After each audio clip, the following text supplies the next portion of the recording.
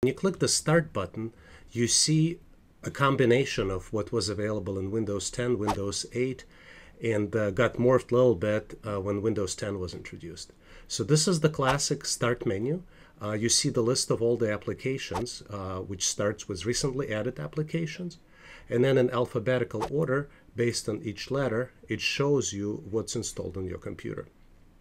Now, some applications, as you can see, they have this arrow to the right, and which means that this is a folder, and applications underneath of this arrow, actual applications that you would need to click that are located in that particular folder.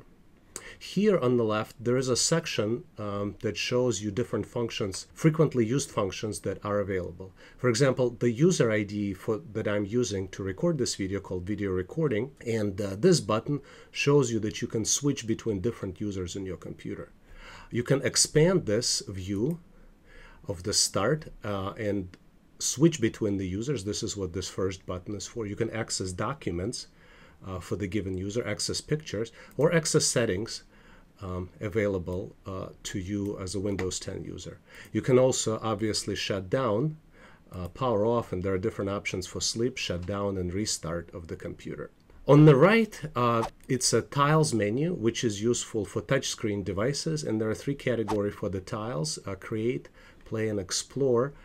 And it's, like I said, it's especially useful for the users that using the touchscreen devices. As you can see, tiles is Microsoft's invention, and they are very useful if you don't just use the mouse, but use rather touchscreen, because they're bigger and much easier to click.